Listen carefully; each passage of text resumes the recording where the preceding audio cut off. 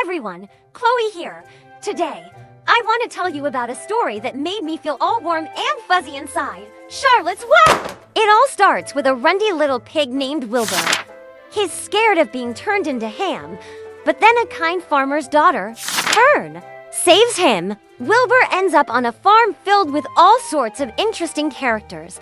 A grumpy sheep, a sassy goose, and even a wise old rat named Templeton. But Wilbur's best friend turns out to be a surprising one, a spider named Charlotte. Charlotte is super smart and kind. She hatches a plan to save Wilbur from becoming dinner by spinning messages in her web that say things like "some pig." Together, Charlotte and Wilbur win over the farm with their bravery and friendship. It's a story about facing your fears, the power of words, and standing up for what's right. Check out this heartwarming tale. By the way, do you like my outfit inspired by this story?